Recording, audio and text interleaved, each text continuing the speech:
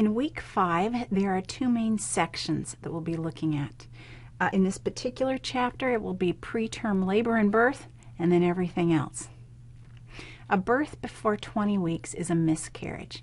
It is before the age of viability. A birth between 20 and 37 weeks is considered a preterm birth. The preterm birth of a non-living baby is a stillbirth.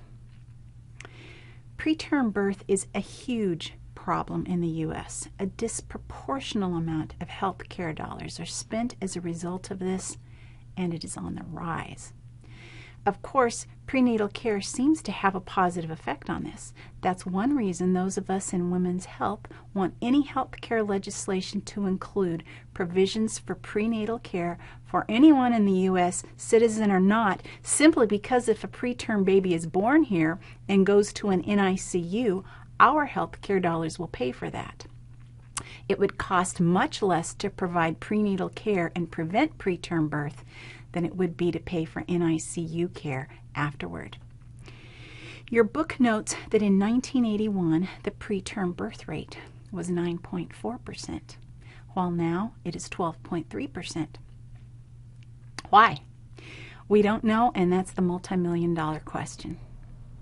Take a look at the risk factors for preterm labor.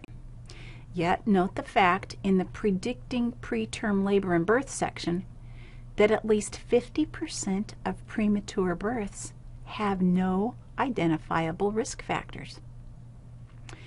Fetal fibronectin and salivary estriol are markers that can help to predict preterm labor, but they are expensive and they're not practical for widespread use.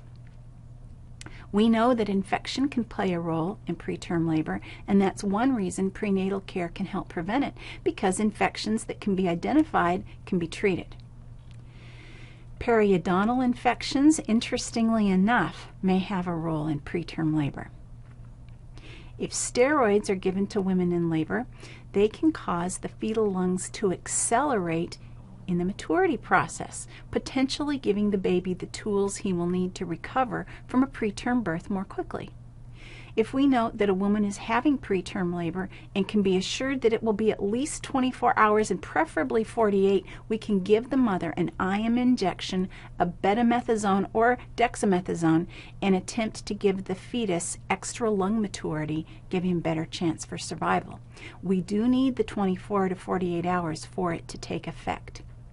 Giving tocolytics to try to stop labor, which may or may not be effective in truly stopping labor, may at least buy us the 24 to 48 hours we need to make the administration of the steroid worth it.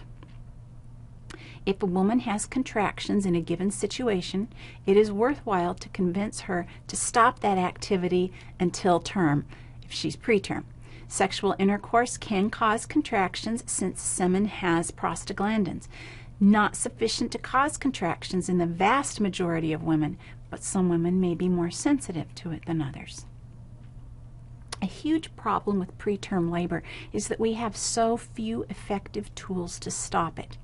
We have tocolytic medications, which we will cover a little later, but they only do so much and end up merely postponing it if they are effective at all. They also have many undesirable side effects. We always prescribe bed rest in cases of serious preterm labor, even though we don't have much evidence that it works.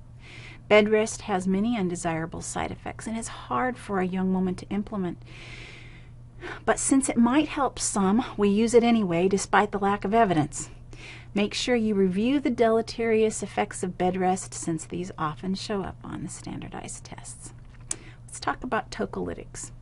None of the tocolytics are especially effective, and all of them have severe enough side effects or toxicity risk to make consideration of their use imperative. My collaborating physicians, when I was practicing as an NP, used terbutaline by mouth and subcutaneous because it can be used on an outpatient basis. There are even now subcutaneous infusion pumps that give continuous small amounts that are finding a niche in inpatient and outpatient settings. For inpatient use, I seem to notice magnesium sulfate infusions as a current trend. We studied mag sulfate for use in preeclampsia in preventing seizures, And here's another use for it. Be sure you know the information in the nurse alert in this chapter. Nifedipine is beginning to be utilized more, and I think we're going to see it more frequently.